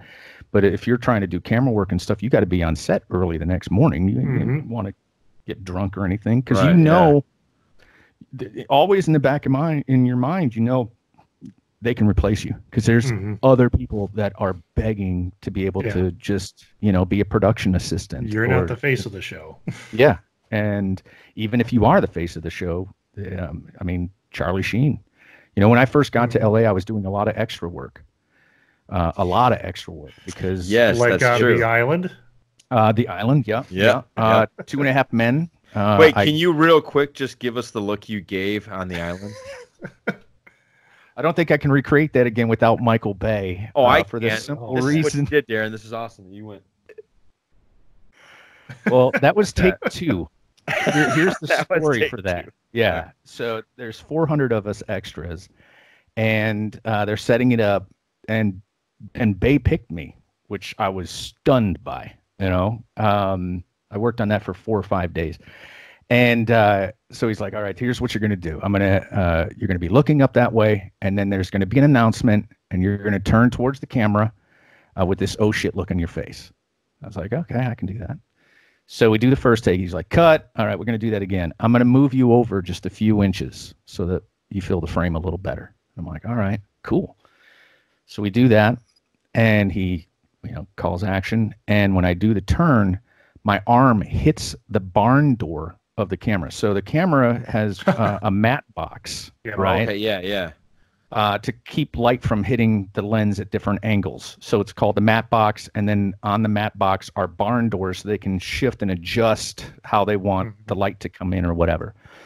So when I hit that barn door, that oh shit look was for real, because I thought, fuck, I'm getting kicked off this movie. My career is over, because I look at all of the camera people that are behind it, and they're just like shaking their heads like fucking idiots. And I'm like, oh God. And Bay goes, all right, perfect, moving on. And I'm just like, glad I could help.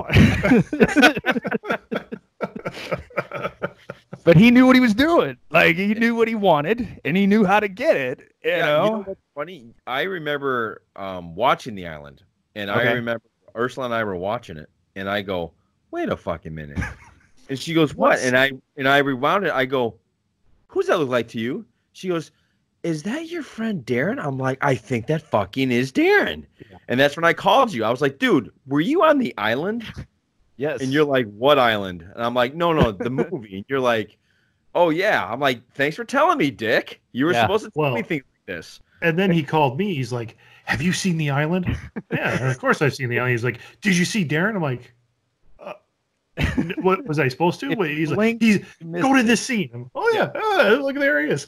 I have the clip saved on my phone, and I've slow motioned it. So it's 4 seconds. Created a GIF out of it. Just so that I could, be proud of it. Yeah, I did a lot of extra work. I was doing that and waiting tables. And so what I loved about the extra work was that it was the easiest way to get onto a production, because you didn't need to know anybody. Right. And with short hair and military background and stuff, when you go into central casting, you take your $25 and they take your picture and you fill out this form of, your height and everything.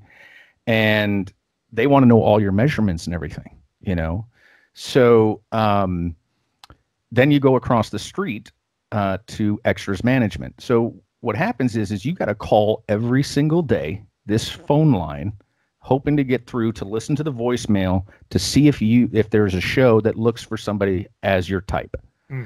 Now you can hire a company called Extras Management, which will do all that for you. So they basically get what they need for extras from all of the shows. Yeah. And then they will book you. And then whatever is left over goes to the central casting phone line. So Extras Management was booking me, and I was working, 5, sometimes 6 days a week, because I could be a fireman, I could be a policeman. I was a fireman, I was a doctor, I've been a paramedic, all kinds of different stuff. And like I said, they know sizes and everything. I was standing in line for Desperate Housewives. We got called in. We're filming a restaurant scene, and there's like 75 people in line, and I'm just standing there. And these two women, which I later find out are the production manager and the wardrobe lady, come walking up, and she stops at me and she goes, "You're a 32-inch waist and a 32-inch inseam, aren't you?" And I was like, "Yeah, how would you know?" She's like, "It's my job to know. Follow me." I'm like, "Okay, wow." Yes, ma'am. So I'm marched up. Well, it turns out the guy that they had to be a cook in that episode didn't show up that day. So all of a sudden, I'm in a scene with Bob Newhart and Terry Hatcher, nice, as the line cook behind Bob Newhart in that scene, only because I was the right size, because I fit the costume that they had already slapped out. Yeah. Wow. So it's that crazy. Wow. So going back to the reality, what was your favorite shoot? Was it Venom Hunters? Was it Flipping Out? Like, what was your favorite? It's hard to. Let me see. I don't know if I can really. I know this is cheesy, but it's hard to say a favorite because I enjoy what I'm doing for the most part. Right. There are tough days. Like Venom Hunters, it's 112 degrees out in the Arizona desert, and you're out there trying to find snakes. That's, you're like, and there's got to be an easier way to make a living than this kind of thing. But at the same time, you're like, dude, I'm living the dream. Like, Yeah. Any Did close you think calls you'd on go this Venom way? Hunters? I'm sorry. Go What's ahead, that? Greg. I say, any close calls on Venom Hunters when you were doing that? Any freakouts? Any? There was a freak out, a couple. There was one. I was further away from the action because I don't like snakes. So a lot of times when we were filming like stuff, I was on the super long lens, so the 100 to 400. So I was like way back. I'm talking 30 yards, 50, 40 yards sometimes. And they're like, you got that? I'm like, yep, got it right here. And I remember one time they're pulling a snake out of a hole and threw it basically, and it hit the one camera dude in the leg, and I'm just like, yeah, I don't want to be that close to the action. Why were they doing that? To just they get were the snake. getting the snake, yeah, because they would catch these snakes and then they would milk the venom from them, Right. and hence the name Venom Hunters. And what they use the venom for is for antibiotics, but they at Arizona State University, they are breaking down the chemical compounds and using it for heart disease and other treatments, which is crazy. Yeah. And that's what I love about doing reality TV is you get to learn, all these different things. Like I didn't know what fondant was until the cake show, and don't eat it. And with the snake show, like you are with snake experts. So, and you're out, hours of time hiking through the desert and stuff. And you get a lot of time that you're not filming, because you're trying to get to where we can find a snake. Right. And you get to ask these experts all the questions you want. Like I felt like I was like an annoying 7-year-old kid being like, so like, what's the worst snake? And what's, why is the Western Diamondback different than the Eastern Diamondback snake? That would be my son. Yeah. Oh, dude, it's watching amazing. those shows. Yeah. Yeah.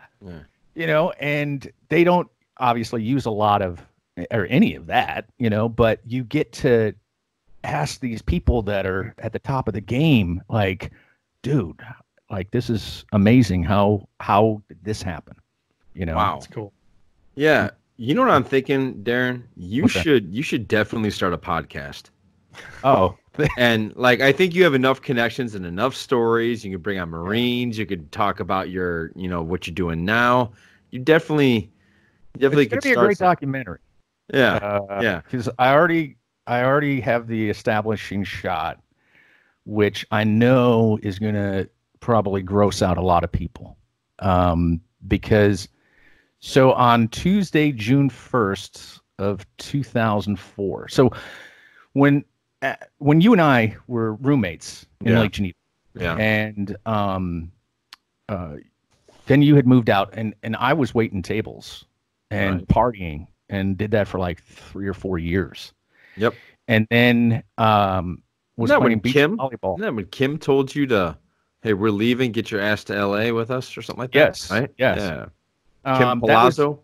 Kim Palazzo. That was the second time I went to LA. The first time I went, so that Tuesday, June 1st, we were playing volleyball at in Elkhorn, Two Seasons Bowling Alley. And the tendon that connects your kneecap down to your shin, that tendon, for most people, it tears.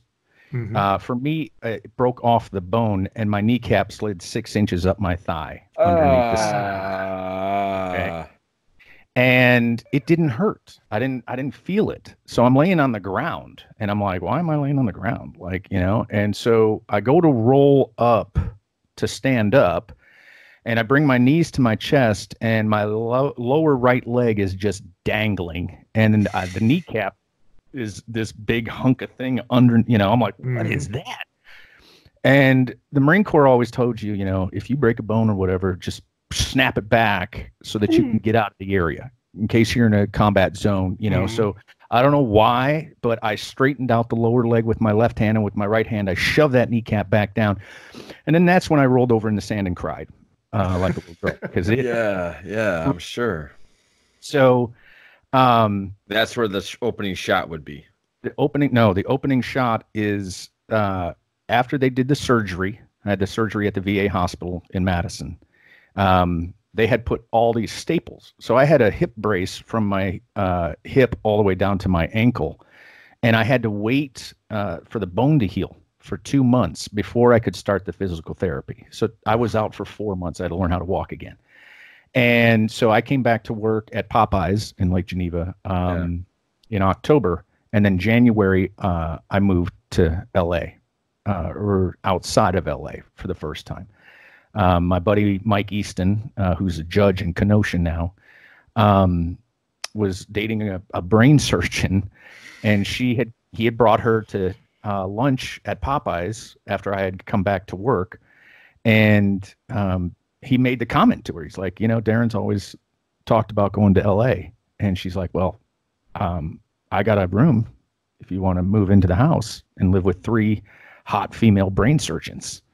And so I moved to Redlands, California. Does it not sound like a sitcom? Does it not sound like Dude, a sitcom? I felt like Jack Tripper. You know, but the footage of the start of the documentary is them pulling the staples out of my knee, and I filmed it with a little handy cam, and I still have no feeling in my knee, but the last few staples, I got great audio, so you hear the flesh tearing as he's got the pliers pulling the staple out. You see the camera do this, and you hear me, and so that I want to start the documentary from black, no credits or anything, just that opening scene with the sound, and then boom, graphics. So you want to be a filmmaker and tell the story of all the crazy shit I've done to try to get to being a film. Wow. What's the one thing that people don't realize about reality TV? They forget the second half of that equation. That is TV. Yeah, that's right. Oh, that's It's Just TV. like show business. You know, Okay. show business. It's business. Yeah. Reality TV. It's TV. Okay. So, is it all real? I can't really say because I signed NDAs. Yeah. But what is real? yeah, exactly. What is real? Mm-hmm. Yeah. Mm-hmm. But the television part of it, definitely, because you still got to make a show. Yeah. Now, You know? I do want to bring this because what I noticed the most, and you and I are friends on Facebook, so I get to see your feed. You take some amazing photography too, and the stuff you've done in Green Valley Ranch, the stuff I've seen from New Orleans. I'm a big Texas fan. I love Austin, so some of your Austin shots. Is that just something you're doing on the side, or is that part of your corporate gigs, or because you really make the colors? I mean, they just pop. I mean, I love them. So when I went back to Whitewater, so. In 2004 or 2005, January 2005, I moved out to Redlands, California, and was out there for about 4 or 5 months. Then came back to Wisconsin because Lynn, she had sold the house and she was taking it. They were in their final year of residency. So for brain surgeons, they go to school for 7 years after school. And so Dr. Netta Jafari was taking a position, I think, in New Jersey. Lynn was in Philadelphia, and Dr. Gaina Breland was stayed in Southern California. And so when she sold the house, I didn't really know anybody. And so my thought was, I'll just go back to Wisconsin, make a bunch of money in Lake Geneva during the summer, and then come back out in the fall. And instead, I went back to school in 2006. And finally finished in 2008. And then that's when I moved with Kim Palazzo and her brother. She had contacted me and said, hey, I've got stuff that I'm moving from my LA storage or my storage unit in Milwaukee out to San Diego. Can you come help me load up the stuff? So I drove up there and then jokingly said, you know, there's enough room on your truck to load my apartment. And she goes, well, why don't you do it? And I was supposed to start a job in Milwaukee for Orem Design doing commercials. And instead I took the chance because we went to lunch and I only knew one person in the industry, if you will, that I had met at Sundance. I filmed the Sundance red carpet events for 4 years and had met this husband and wife over a Bloody Mary. And it turned out he was Richard Jastro. He was vice president of post-production at Paramount, and his wife, Marcy. Nice. And so I called, Kim was like, you need to call Marcy. And I was like, all right. So I called Marcy, and it went to voicemail. And Kim's like, before we're done lunch, Marcy's going to call you back. I'm like, we'll see, whatever.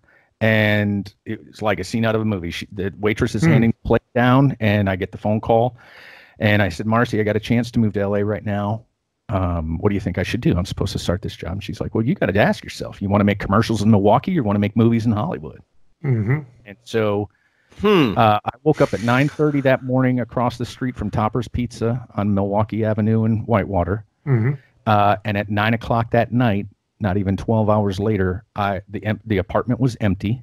I called my mom and said, hey, I'm moving. She's like, yeah, I know you're moving to Milwaukee. I said, no, I'm moving to LA. She's like, what? When? And I said, now. And she's like, so they came up and helped me pack, and I was on the road the next day. Wow. And that was the second time. Wow. And so it was pretty crazy. So Ursula wanted to know this with your photography. Do you use anything specific, like on a Mac? Is there some sort of program that you use to Sorry to ignore your question, Greg, and hopefully answer the question, Johnny, at the same time, because you had just asked about the photography and everything. So what I do is when I went back to college at Whitewater in 2006, I took a photography class by Dennis Dale.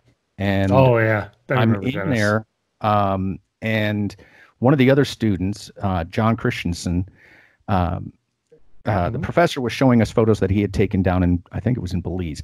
And John makes the comment, he's like, oh, I wonder what those would look like as HDRs. And the professor was like, HDR? And I'm like, what is HDR? And so we Googled it, and HDR is high dynamic range photography. So you lock the camera down on a tripod, you take a series of images. I usually work with 5, and you program the camera so that it adjusts the exposure value, so that what I'll do is I have a self timer, so that there's no vibration of the camera whatsoever. Mm-hmm. And it'll take a picture, and then it'll do a -2 exposure, and then and then it'll wait 2 seconds, take another picture. Then it'll take a -1, wait 2 seconds, take another picture, +1, +2. I take those 5 images, I take them into a program called Photomatics Pro, and that basically takes all the good stuff of each of those images and creates one single image. And then from that, I export that as a raw file, as a TIFF file. And then I take that into Photoshop, and I do about 25 adjustments to the photograph in Photoshop. And what gives you all the color and pop and everything is real big secret, I adjust the saturation by 30%. Okay. So I do, like I said, I do about 25 or 30 adjustments, but the biggest one that gives you the pop is the adjustment of the saturation, because I love the color. Yeah, very cool. It's very cool. I like a lot of what comes out as, and my daughter. I'm taking some notes here from my daughter because she is a student of photography. She's got her own HD SLR camera. I mean, she was doing stop motion animation when she was like 8 years old with her Barbie dolls. Yeah, it was actually. She was getting to the point, and I'm just gonna play off of this. She was getting to the point where like, most of your friends are starting to kind of grow out of dolls. Do you think maybe? And I start to go to her room, and I see she's taking like all the boxes and making dioramas and making sense. And then I go through her camera, and I'm literally just clicking through at high speed. She's doing stories. And I'm like, that's awesome. Oh my God. I'm like, I will buy you as many dolls as you want. Let's go. Yeah. Yeah. So yeah, dolls are cheaper than actors because one, you don't have to feed them. True. So, and they listen. They take better direction than actors do. So I showed her some of your stuff, and she's like, "That's really cool. How does he do that?" And I'm like, "I'll ask." I would recommend. There's a bunch of different photographers that I follow. Trey Ratcliffe. He was the first photographer to have an HDR image in the Smithsonian. Ooh, he sells a tutorial. But you can watch tutorials and stuff online. YouTube is by far the greatest teacher university right now, honestly. Yeah. But Trey Ratcliffe, I like Casey Neistat does a show on YouTube. He doesn't do a tutorial about photography, but I like watching his style of filmmaking. Also, Peter McKinnon is a huge one from Canada. And then probably my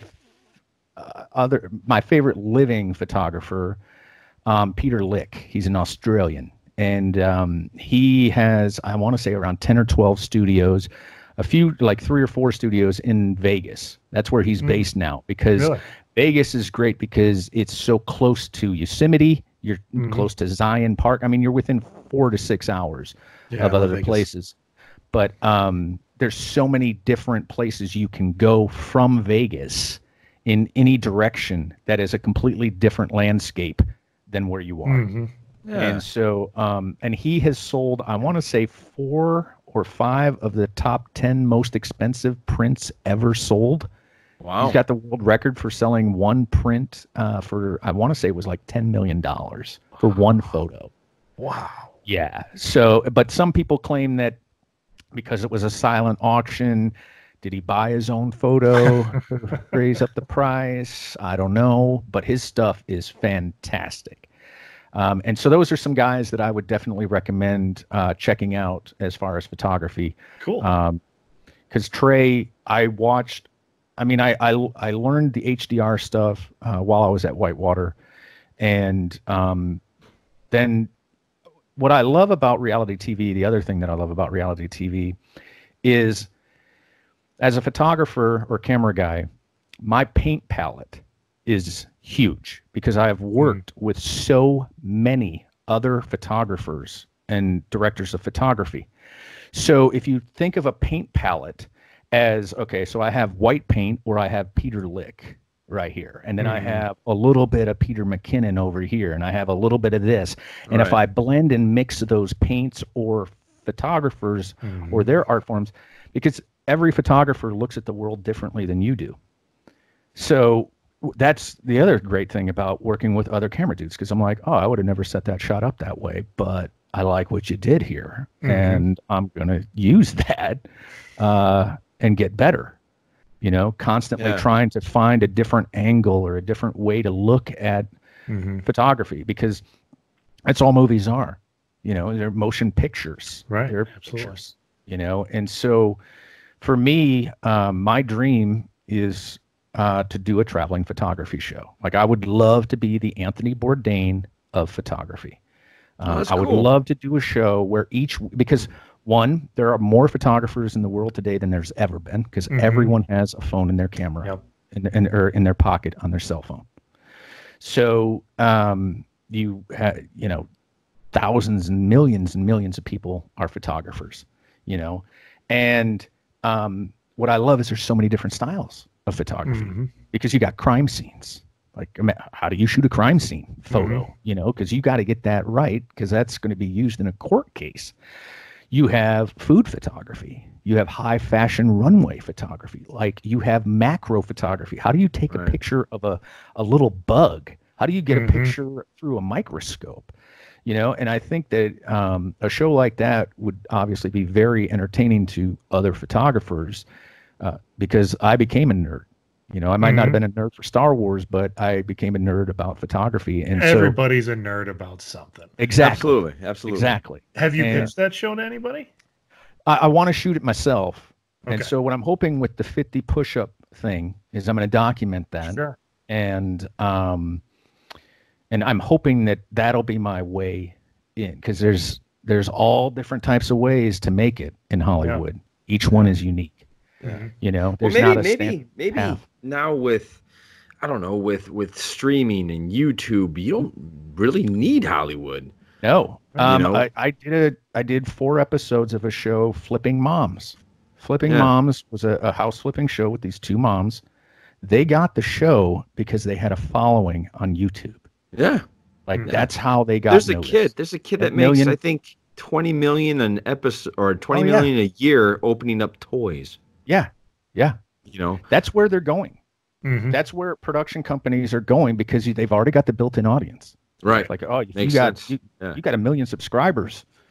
All right, let's see what Right. And so you see a lot of bloggers or vloggers that are getting their own shows. Look at Dude Perfect. Right. Yeah. Dude Perfect. Those guys, they're based in Dallas, and started off just what is it, trick 5 shots. guys just doing trick shots in college, and they are an empire. Yep. They make more money from their advertising on their YouTube channel than they did from the network show that they got. And so I produced a project called the Yale Project, co-produced it with Barbara Bragg and Jane Petroff, and it was, how does an actor come to Los Angeles and book as a TV show regular? So we did this all self-financed. Started with 1 single camera, then we got a 2nd camera, then we got a 3rd camera. And we interviewed producers, directors, actors, talent agents, all these people in the business on how to do it. And the overall theme was, if you can make something that people like, they're going to make Hollywood come to you, because they will pay more. They're not going to, they don't want to hear, you're not going to go in necessarily and pitch an idea to a show unless you have contacts in the industry. Well, if you make your own product and people like it, they're going to come to you, and then that's when you're going to get really paid. Makes a lot of sense. Yeah. So I'm hoping the photography thing, that's why I want to do the push-up thing. To not only bring awareness for veteran suicide, but also because I think that I can show America. Because I'm telling you right now, once we get through this disease, people are going to want to get outside. Oh, yeah. Absolutely. Oh, yeah. Huge For sure. summer.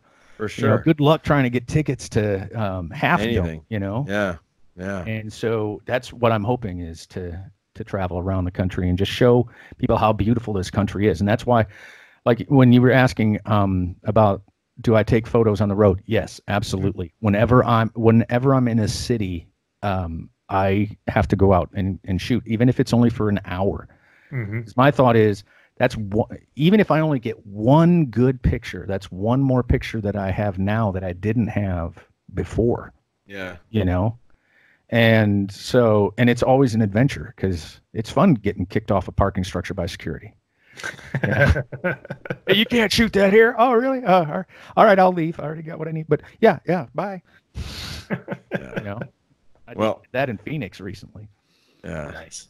You know, as the Marine Corps says, it's easier to ask for forgiveness than it is to ask for permission. Yep. That's not only the Marine Corps. That's pretty much everywhere. That's prior planning prevents piss poor performance. There you go. That sounds more Marine Corps-ish. All right, man. I think we'll end it there. Sorry for talking so long, boys. No, Darren. Darren, this was super cool. I appreciate you getting on. I appreciate you, just diving into the history of what you like and what the Marine Corps, the camera work, the directing, the photography. We still got to get you in the movie you were supposed to be in my short film. Do you know about this, Greg? So I did a short film called Taking a Shot. All right. It was my first short film shot with the great John Faust. Oh, yes. The camera guy. Yep. Listener of our show, actually. Yeah. Rick Penzick was hello, John. He was a rookie cop. Rick is like, I hope to make it big someday so that I can show the behind the scenes stuff of Rick Penzick, because he is the best ad-libber that I've ever known. Wow. He's fantastic. But I had written this short film, and it was supposed to star Johnny Angel. Johnny Angel III was supposed to be this hitman from Atlanta. And we filmed it in Lake Geneva. And so from the short, I came up with a trilogy, really. The first film would be titled Taking a Shot. It's basically 5 stories in a bar in one night. And we follow the shot glass as the character. Oh, okay. That's the connection between the different stories. Nice. So you have a guy celebrating his divorce that day with his buddies, and they're just getting ripped. They bumped into the bachelorette party. And then you also got the female pool hustler. You got the big drug deal going down in the back between the blacks, the Russians, the Mexicans, and the Chinese. And then you got a guy that's just trying, and then you got a guy that's just trying to get laid at the bar. And so everybody's taking a shot. You know? Not only metaphorically speaking with the shot glass, but in life, you know? Yeah. And so... Do you still have all this footage? I have the short film, definitely. Okay. Greg, I wasn't in the movie. This. No, he's not. Oh, okay. So he was supposed to be in this. I was hoping that he would come up from Atlanta. And so the line in the short film is, where's Johnny at? And he's like, Johnny couldn't make it. He's still in Atlanta. So then the second movie is about the hitman that comes in and takes out these guys. And then the third movie, and that one is just called Badass. And then the third movie would just be titled Johnny. And we don't know who Johnny, we hear about Johnny in the first and second films, but he is trying to make weed legal. So he's got politicians in his pocket and everything. And so he controls the drug trade from Dallas all the way around Florida up to Atlanta. And so I wrote this and started shooting it in Lake Geneva back in 2005 when I wasn't as good a camera guy and everything. But the city of Lake Geneva let us shut down the road. They let me film at the Riviera. Nice. I had to go to the city council and all that stuff. But all because of the character, Johnny Angel, the badass. So someday I'm going to say, I got this career because of this guy, Johnny Angel, whose dad played for the Bears. Yeah. By the way, whatever you've accomplished, that's on you, man. That's your hard work. That's not. You remember, I was just cheering you on. Well, you remember shooting Coming Home? I do, of course. The Getch joke that we played with the underwear. Yes, that's true. You can tell Greg that off that story. It's glorious. Yeah. Getch doesn't think so. Of course he does. Of course he does. But yeah. So I think we will definitely end there. All right. Yes. We end every episode with a fact of the day. Okay. So let's randomly generate that and see what comes up. Okay, we talked about this guy actually. Many personal checks written by Marlon Brando were often never cashed, as his signature was usually worth more than the amount on the check. Okay. Yeah, Marlon Brando. Yeah. Man, that guy. I don't know if I'd ever. It's funny because he was a super talented guy, but I would not want the reputation he had. Right. You know what I mean? Watch Superman, and then listen to the audio commentary. Oh, of yeah. Richard Donner talking about Marlon Brando. He wasn't the only one. Yeah. No. Same with Francis Ford Coppola. One of my documentaries are my favorite. Yes. Yeah. Documentaries are my favorite form of filmmaking because it's real. Like that's why I'm starting to really dive into documentaries, so I know what you're talking about. Yeah. Into the Heart of Darkness. Yes, watched Check that out because you see Francis Ford Coppola. Like this is a guy. His main actor had a heart attack during the filming. Right. You know. Right. And then Brando shows up. And he was supposed to have lost all this weight, and he shows up like 60 pounds heavier than he was supposed to do. So, yeah. I remember watching a lot of Brando because we had to take that film class. Remember that? We had to take that film class. And I remember he put Brando on 3 or 4 times during that film class, and I thought, I don't get it. I don't because he couldn't understand. See the acting. Yeah, that was like, the thing. I don't get it. I don't understand why this guy's considered one of the greatest of all time. I never got it. Right. But I mean, you and I, we've had many conversations of who we thought the best actors were, but that's another podcast. But again, I'm available. I'm not working, fortunately. So I'm available for a while. It appears, but we did. I remember when we were in Lake Geneva and the audio cut out on "Dude, Where's My Car," and we got more laughs from the audience making up lines. That's right. That's right. God, I remember that now. Yes, Greg, the audio cut out on the movie theater, and we're sitting there, Darren and I, and we're both acting the guy's parts. Like, you know, ever doing that ad lib thing that you do? Oh my God. I remember you telling me that because you came in and you came back and you're like, 1, never go see this movie. 2, here's what happened when we saw this movie. There's 2 movies that I've seen with Mr. Angel that I believe the other movie was Battlefield Earth. That Mr. Angel took me to. And what I recall about that, not the movie, obviously, but Mr. Angel saying, you know, I rate movies basically 1 of 2 ways. Either A, it was worth the money in the popcorn, or B, you should pay me that money back. Yeah. And Battlefield Earth, they should also pay for your parking, gas, babysitter. Right, I agree. That was supposed to be like a trilogy, according to dude. Well, and that was supposed to be a big thing. You were a huge Travolta fan, if I recall. Yeah, because of Face Off and Oh, dude. Pulp Fiction. Pulp Fiction. Not much of an L. Ron Hubbard fan, though. No. And I lived across the street from their Scientology Celebrity Center in Hollywood. That's where my apartment is. Like they bought this enormous castle in Hollywood. And I know I'm talking again too long, but they have an event. I don't know if they still do, but they had an event every year, and they would block off the street. They would not let us park our cars in front of our own apartment building. They would shut everything down, and then they would put up black plastic wrap like walls so that you couldn't even see. But I lived on the 2nd floor, so I could look over the wall and stuff. And they would have this enormous event. Tom Cruise, and John Travolta would show up there. And but yeah, it was. You want to see some crazy documentaries? Yep. Those are some crazy documentaries. Those Is are it Going nuts. Clear? I think is the one. Yeah. That's Yeah. Right. Or even But- listen to Leanne Remy. Yeah, yeah. She talks on Joe Rogan's podcast. She's gone on other radio shows, Annam Carolla, things like that. Crazy stuff.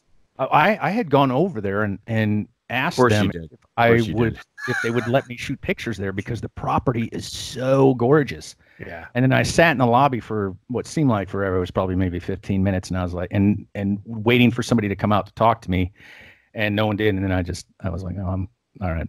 I'm out of here. All right. Thanks a lot, Darren. Okay, I thank appreciate you. coming Yeah. on. This is fun. This is Yeah, fun. encourage your daughter, man. I will Encourage, absolutely. You know, obviously, they're the next generation of filmmakers. Mhm. So, you know, and especially at their age, because they have the time to do it, Mhm. you know, Yeah. and so they can make the mistakes now before they get on set somewhere else. Mhm.